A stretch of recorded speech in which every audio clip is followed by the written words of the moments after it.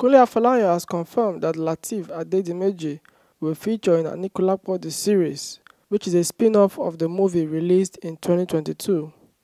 The filmmaker made the announcement in a message on Tuesday, August 15, ahead of the release of a slate of Nigerian movies and series on Netflix. Anikulapo is the story of Saru, a traveling cloth weaver who found fortune in the old Oyo kingdom. His entanglement with the king's wife, Arulake, earned him banishment from the town and a death sentence.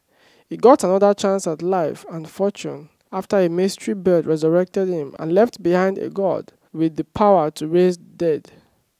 Greed and lust, however, caught up with Saru, prompting Arulake to plot his downfall.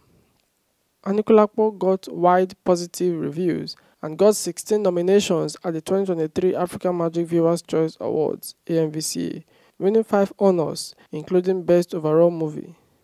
Kunle returned to location for a 4-part sequel called Anikulapo: Rise of the Spectre and wrapped up production last month.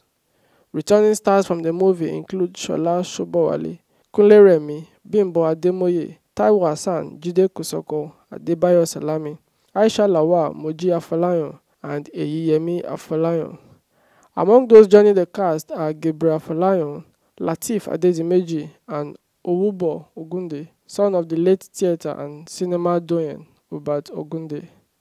Lateef Adedimeji is currently basking in the accolades that follow his role as Gbotija in Femi Adebayo's Jagun Jagun, released on Netflix on August 10.